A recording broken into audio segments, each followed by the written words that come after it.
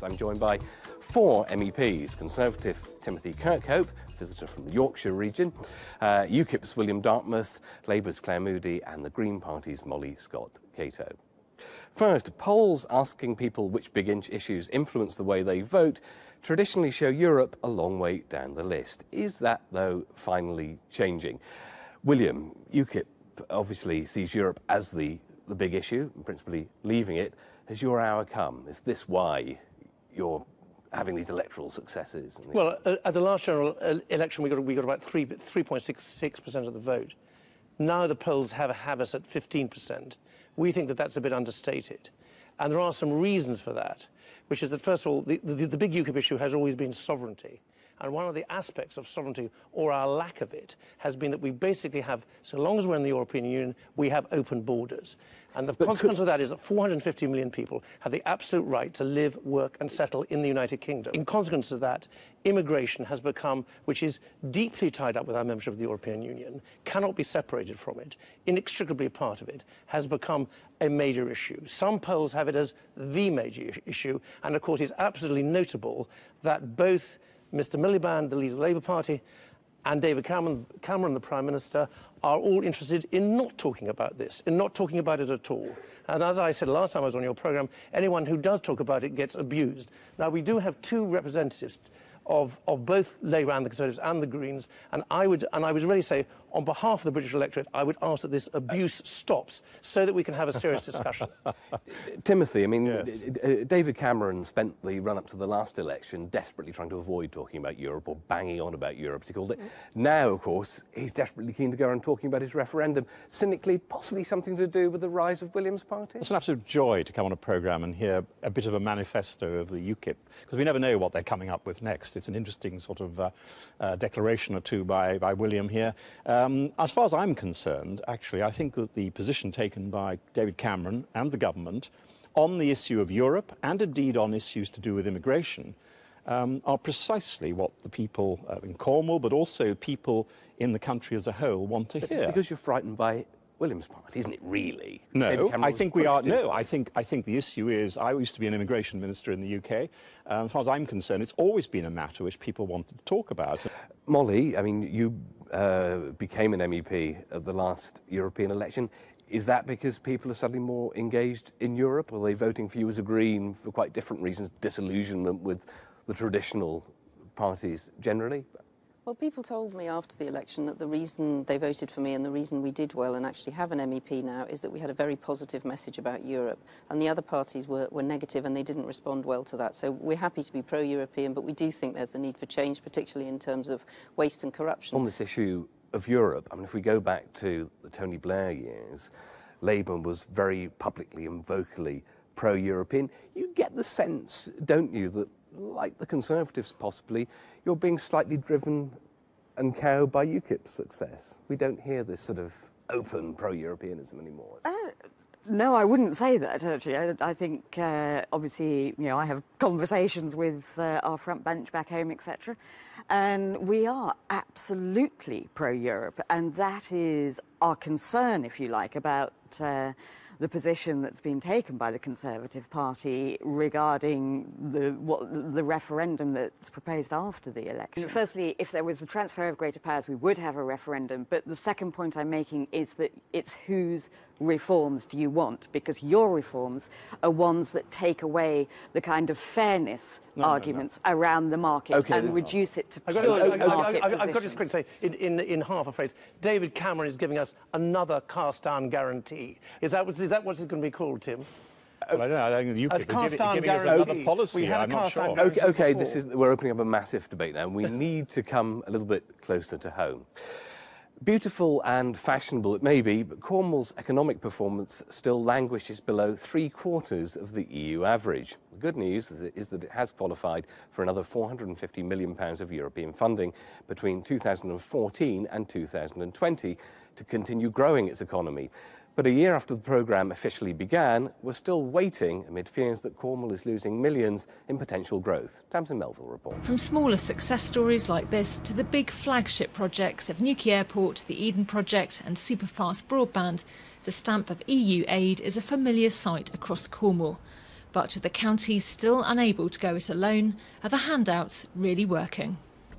Behind this picture postcard, Cornwall is a place that after more than 15 years and nearly £1 billion of cash from Brussels remains one of the poorest regions in the EU, ranked alongside the likes of Bulgaria and Estonia. Visiting this EU-funded project in Redruth last month, the Prime Minister was asked about the next chunk of cash coming Cornwall's way. Being able to make decisions locally on how to spend the £500 million is seen as crucial to shaking off the poor man of England tag. Ministers are insisting there will be specific flexibilities, but the body responsible for driving economic growth says it's not looking good. The latest funding round should have been well underway by now. Ministers blame European Commission bureaucracy, but the delay has left business leaders anxious about lost millions to the economy. The Commission says Cornwall is part of an England-wide programme and that it's working to conclude discussions with authorities as soon as possible. In the world of EU funding, it's clearly not always plain sailing. Claire, we asked the Commission to explain the delay. They perhaps diplomatically declined to do so. You're maintaining that basically this government's messing it up, and when you were organising these funding programmes on the British side, everything was much smoother. Absolutely. And I think this really genuinely is an issue of competence in the UK government. It's difficult, isn't it, to simply say, well, this is European bureaucracy that's getting this bogged down. This is happening on your watch. No, there have been changes in the nature of how grants are actually dispensed. And I think the government's main priority has been to try and see how much we can get more local input into that. I mean, the good news is, and I think it should be a good news story, not a sort of miserable downbeat one by Labour as usual. This delay is bad news, isn't it? Well, nobody can argue well, that's okay, good. but if you take a look at the original grants, previous grants, Objective 1 grants, ERDF money and so on, it all does actually take time in terms of the procedures and processes. What is good news is that very large sum of money, a record amount of money in the southwest, which actually is going to be extremely useful, and everybody knows that, and that is something which the government has worked very hard to achieve. OK, well, we've heard a lot from the two traditional parties. William, I seem to remember both you and Nigel Farage have said, well, actually, this funding isn't very significant anyway, so presumably it's not something you're terribly worried about. We've actually never said that. We've never. Well, Nigel certainly had a bit of funding, he told me. You've never heard that from me. You've never heard that from me. It's highly significant. But I'd make the point that it's simply our money, some of which we're getting back. For each £1 Cornwall gets back, Cornwall will have paid out about £1.65. Now, the fact of the matter, and also the money which your film didn't say and should have done, the money it gets in these EU programmes is very heavily circumscribed. It first of all has to go through the EU bureaucracy with the consequences which we've just been hearing, and also the specific projects have to be EU approved. But there's a much more profound point here, and I must just correct the Labour MEP. Scotland doesn't receive any money under this particular programme, although Wales does. All three of these parties, including and amazingly the Greens, are all in favour of more countries joining, more very poor countries joining the EU. Albania, Serbia. Despite that, Cornwall still qualifies. Albania, Serbia. Rather worrying, anyway. Perhaps I can finish my sentence, actually, Martin.